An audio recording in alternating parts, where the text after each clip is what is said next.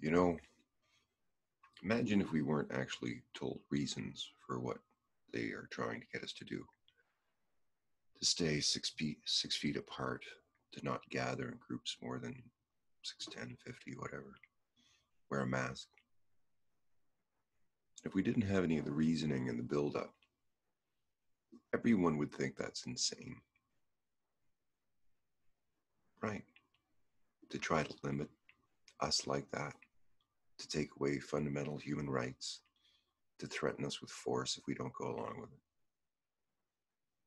It's insane. And yet, if they have a series of reasons and they build up to the point where they do it, humans just seem to go along with it.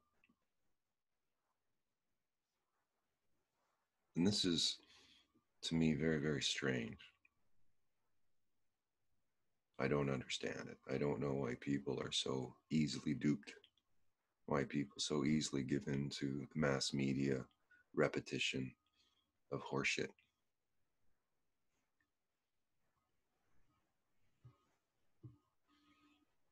And so the deeper question is is there design behind this? Are things just happening happenstance, random chaos, or is there a deeper design by groups of people that are looking to create a more police state upon us? And from what I gather, most people do not believe in conspiracy. They don't want to accept or admit that there is something more sinister occurring, and they just want to live their life. Just live their life. Not think about things like that. Go along with the party line. Don't rock the boat. And those people are the greatest hindrance to true freedom for us all. They protect the freaking nutballs. They protect the ones that are behind the scenes through their ignorance and through their goodness. There's so many nice, beautiful people that defend the freaking nutballs without even knowing that they're doing it when they go along with the stories that are perpetuated by a pack of liars through their incessant media pounding.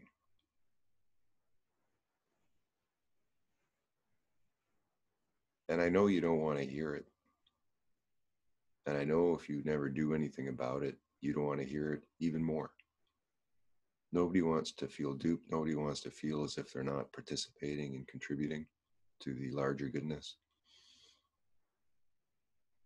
So there's a great divide happening on the planet right now between those kind of in the know and those not in the know, those who are asleep and those who are awake.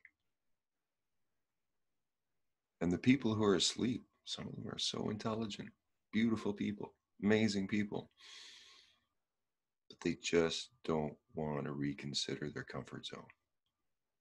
They grew up in it, they've always been in it, and they don't want to leave it. And real growth can only happen when you leave your comfort zone.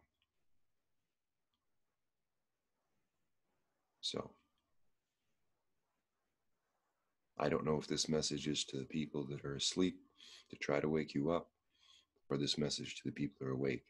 So you can send to the people that are asleep and see what they say. Because everyone has to start to assess what is occurring with new eyes and start to look at a future that we design rather than the government or corporate interests plan. To do so, we need to self-organize, we need to have tools, we need to have a general plan towards where we're going and what we're going to do together. And that is what I propose is the very secret plan. I propose I have a plan for the whole species to follow to move into a love-based paradigm.